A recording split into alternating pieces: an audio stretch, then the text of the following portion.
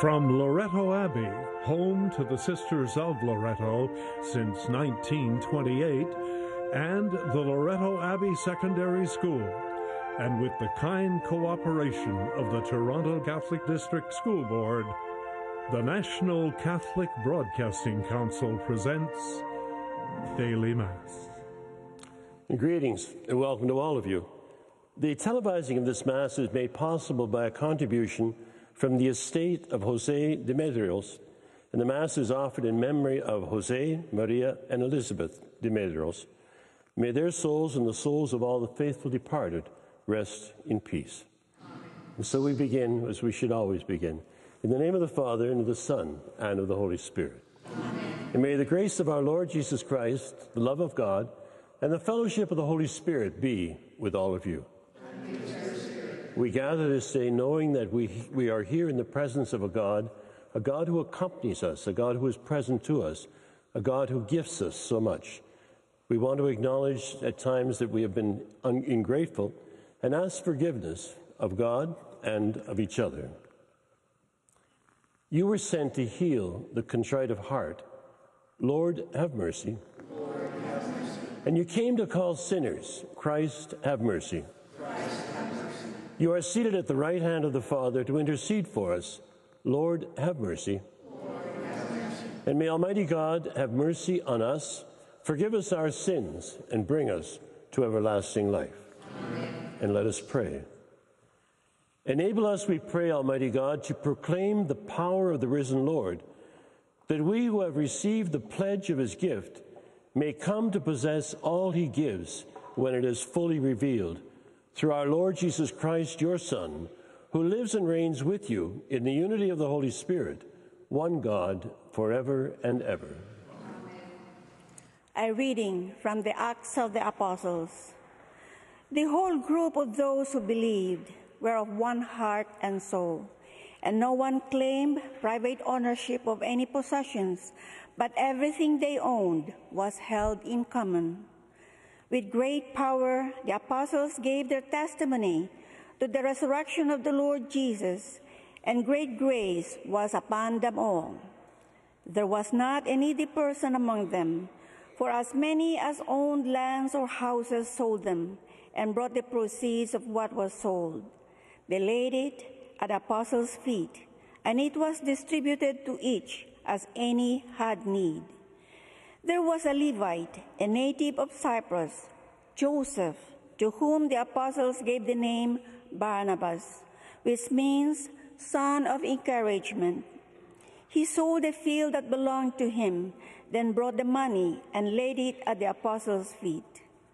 The words of the Lord. The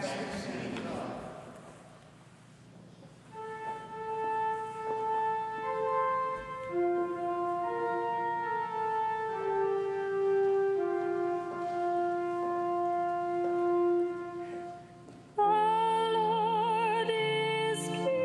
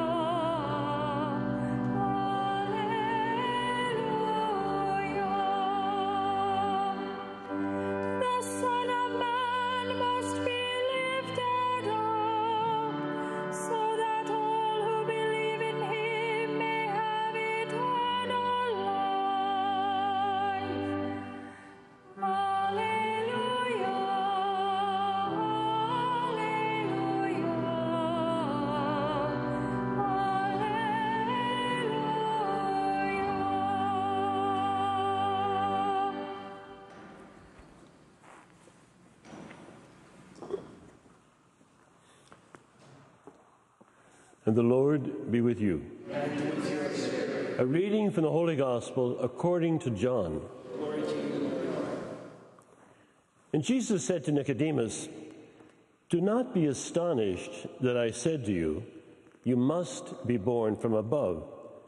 The wind blows where it chooses, and you hear the sound of it, but you do not know where it comes from or where it goes. And so it is with everyone who is born of the Spirit." And Nicodemus said to him, "How can these things be?"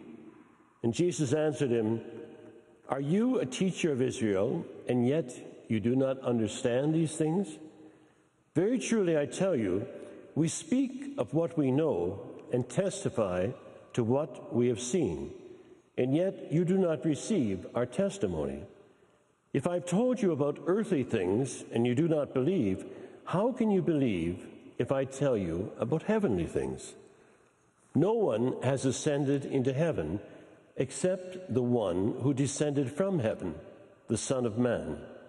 And just as Moses lifted up the serpent in the wilderness, so must the Son of Man be lifted up, that whoever believes in him may have eternal life." And this is the gospel of the Lord.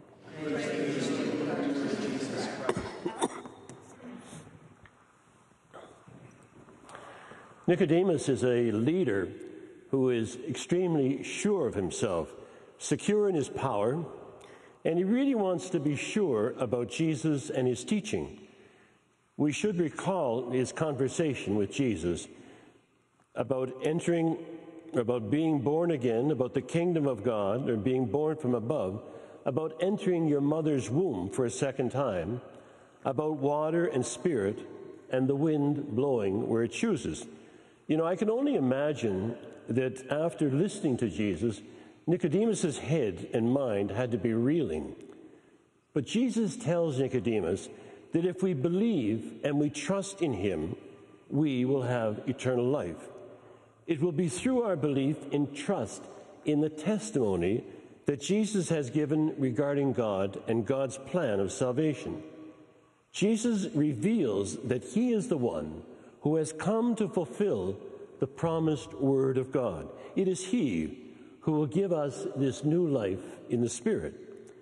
And Jesus is really telling Nicodemus that we are called to gradually let go of our old ways, certitudes, and securities, to die to self-centered needs in order to live by the Spirit and become men and women of mercy and compassion. Like Nicodemus, despite all of our accumulated experience and knowledge, we too have to be born again and again from above. We don't deny our knowledge or our experience, but in faith, we trust that the source of new life and of new birth comes from the Spirit of the risen Christ. It's much more mysterious than changes which we can observe because it takes place in the innermost depths of our being. The believer who is led by the Spirit gradually discovers changes in one's actions and motivations and those of others. One feels at ease with God, without fear, and begins to realize that there is someone who lives within, who is orienting our lives, and yet so often it's so very difficult to articulate that mysterious indwelling. Jean Vanier observes, as we enter into relationship with Jesus and follow him, we receive the life that is in Jesus. We begin to see people as Jesus sees them. We begin to love them as Jesus loves them, and to see and love ourselves as Jesus sees and loves us. Life and trust bring us to dwell in Jesus and Jesus in us, and as they grow and deepen, they lead us into a transformation in God. You know, I can't help but recall that Nicodemus came to Jesus by night, but after the death of Jesus, it was the same Nicodemus who had the courage to accompany Joseph of Arimathea in the daylight to give Jesus a dignified burial. Something happened. Jesus came to save us from all those fears that close us up in ourselves. The conversation with Jesus was a challenge for him to let go and let God, to live according to the Spirit. We know that Nicodemus was a religious person who, like many of us, didn't need any more instruction in religion, but above all needed to let go and undergo a change in himself. Many times we've had to recognize our own powerlessness to pass through the barriers and the boundaries which block us from being authentic disciples of Jesus. Yes, we have to be born again and to be born from above, and the source of the new birth has to come from the Spirit of the risen Christ. It's more mysterious than changes which we can observe because it takes place, as I said, in the innermost depth of our being. We can notice changes in our friends. We see it in the reading today from the Acts of the Apostles. In today's reading, we read and hear about their concern, their testimony, the change that happened in their lives. And there was no need among those who were there. However, as believers, led by the Spirit, we gradually discover that changes in our own actions and motivations and those of others. One feels at ease with God, without fear, and begins to realize that there is someone who lives within, who continues to orient our life. We have to ask ourselves what it really means to be born again at many levels. The questioning reaches into the very core of our being, and I'm sure that happened in the case of Nicodemus. We come back to that point of acknowledging our own powerlessness by ourselves and unaided to pass through the barriers which block us. Our friends in the 12-step programs identify the problem, at least the way that some of them have expressed it to me, that, Father, the biggest problem I have is my ego. And for them, they understand the word ego is easing God out. We experience the life of the spirits if we let go and let God act freely in us. We know that the love of God is fundamentally expressed in sending Jesus among us. His presence in the world is the measure of God's love for us. Every gesture, every word of Jesus manifests the friendship of God and the mercy of God. Christian faith means believing in the one who made that concrete gesture of love, who died on the cross for us. God sent his Son, and solidarity is established, which gives meaning to all human history. By our own deeds and attitudes, we are called to express our faith in a God who manifests love through deeds. As Jesus said, "Do this in remembrance of me." In the shadow of the empty tomb, with the resurrection behind him, Jesus leaves the remembering, the blessing, and the sharing of life for us to do. Please join with me as we pray.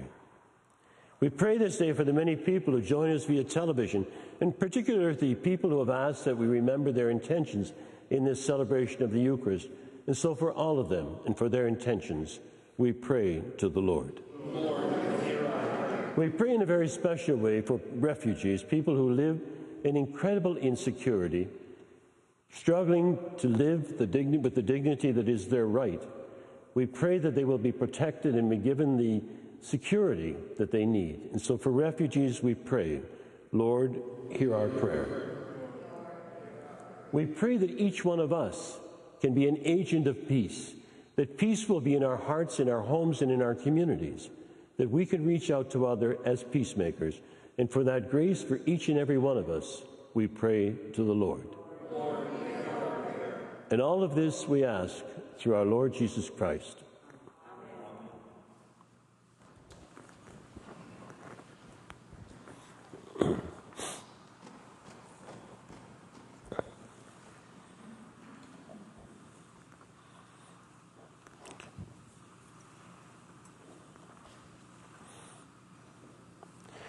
Blessed are you, Lord God of all creation, for through your goodness we have received the bread we offer you, fruit of the earth and the work of human hands. It will become for us the bread of life.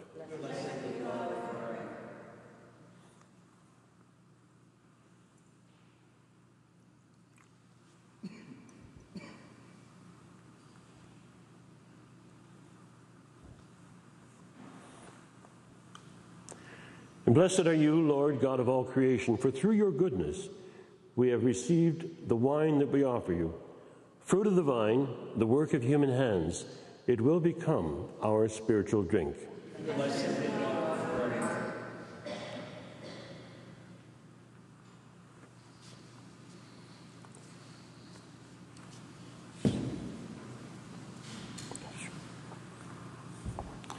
And pray, my brothers and sisters, that this sacrifice, mine and yours, may become acceptable to God the Father Almighty. May the Lord accept this sacrifice in your hands for the praise and the glory of his name. And grant, we pray, O Lord, that we may always find delight in these paschal mysteries, so that the renewal constantly at work within us may be the cause of our unending joy. And we ask this through Christ our Lord. Amen. The Lord be with you. And with your spirit, Lift up your hearts, we lift them up to the Lord. and let us give thanks to the Lord our God. It is right and just.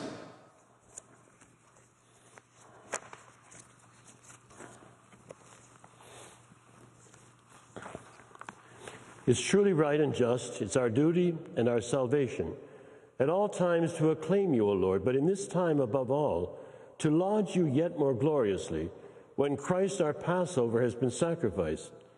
For with the old order destroyed, a universe cast down is renewed, and integrity of life is restored to us in Christ. And therefore, overcome with paschal joy, every land, every people exults in your praise, and even the heavenly powers with the angelic hosts sing together the unending hymn of your glory as they acclaim.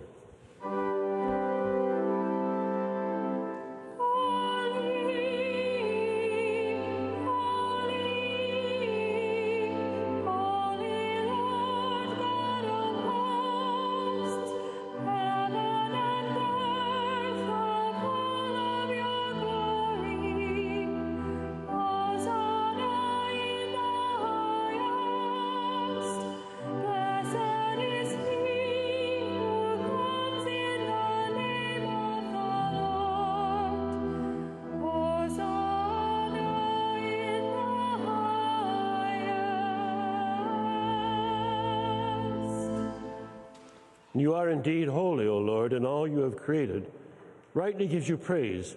For through your Son, our Lord Jesus Christ, by the power and the working of the Holy Spirit, you give life to all things and make them holy.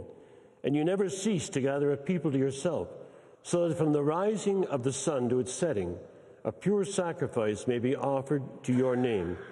And therefore, Lord, we humbly implore you, by the same Spirit, graciously make holy these gifts we have brought to you for consecration, so that they may become the body and blood of your Son, our Lord Jesus Christ, at whose command we celebrate these mysteries. For on the night he was betrayed, he himself took bread, and giving you thanks, he said the blessing, broke the bread, and gave it to his disciples, saying, "Take this, all of you, and eat of it, for this is my body, which will be given up for you."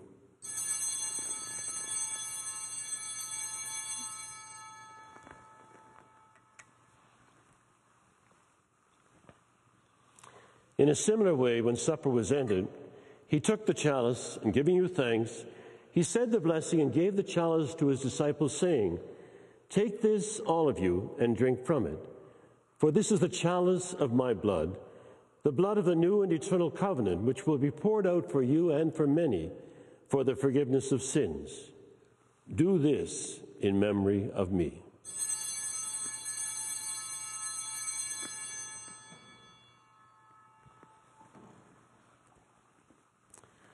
The mystery of faith.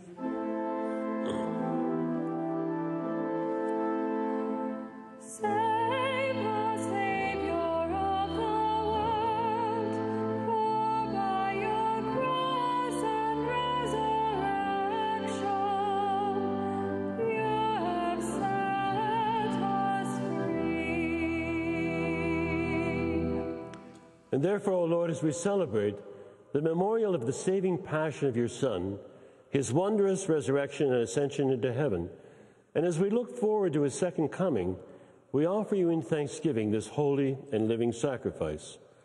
Look, we pray, upon the oblation of your church, and recognizing the sacrificial victim by whose death you will to reconcile us to yourself, grant that we who are nourished by the body and blood of your Son and filled with his Holy Spirit may become one body, one spirit in Christ.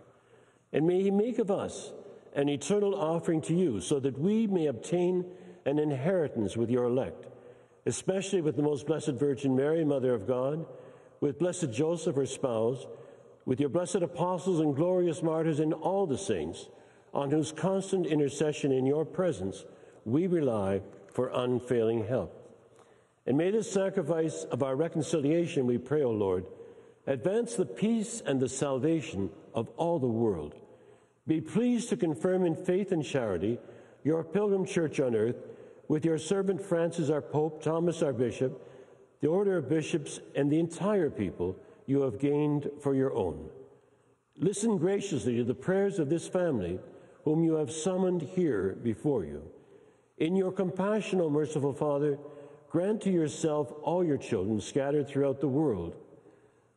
To our departed brothers and sisters, and to all who were pleasing to you at their passing from this life, give kind admittance to your kingdom. And there we hope to enjoy forever the fullness of your glory, through Christ our Lord, through whom you bestow on the world all that is good. Through him, with him, and in him. O God, Almighty Father, in the unity of the Holy Spirit, all glory and honor is yours forever and ever. Amen.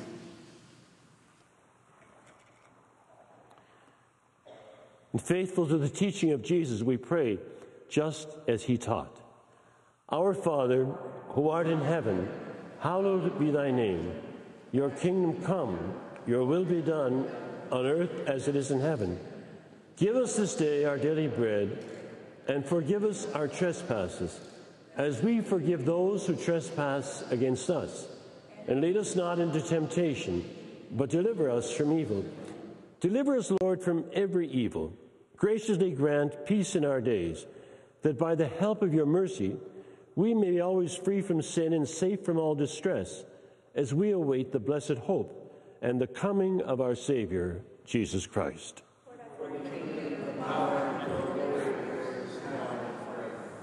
And Lord Jesus Christ, who said to your apostles, "Peace I leave you, my peace I give you," look not on our sins, but on the faith of your church, and graciously grant her peace and unity in accordance with your will, who live and reign forever and ever. Amen. And may the peace of the Lord be with you always. And let us offer to each other a sign of that peace.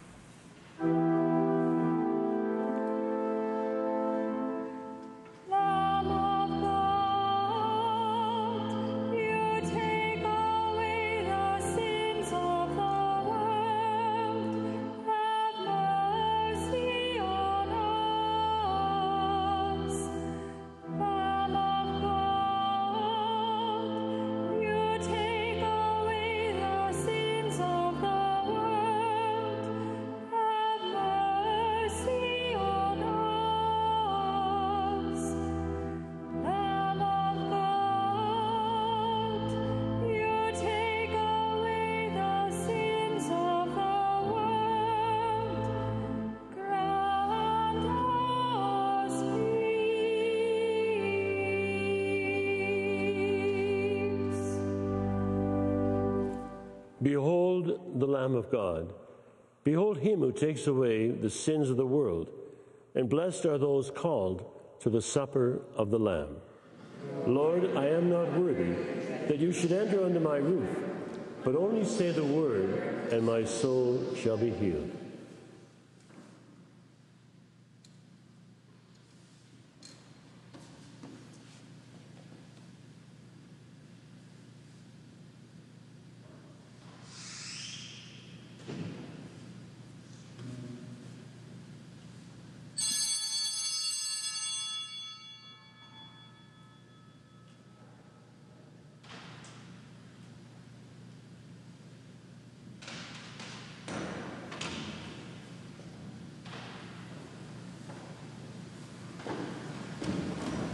Would those of you at home join with me now in saying the morning offering? O Jesus, through the Immaculate Heart of Mary, I offer you my prayers, works, joys, sufferings of this day in union with the holy sacrifice of the Mass throughout the world. I offer them for all the intentions of your Sacred Heart, the salvation of souls, reparation for sin, the reunion of all Christians. I offer them for the intentions of our bishops and of all apostles of prayer, and in particular for those recommended by our Holy Father this month. Amen.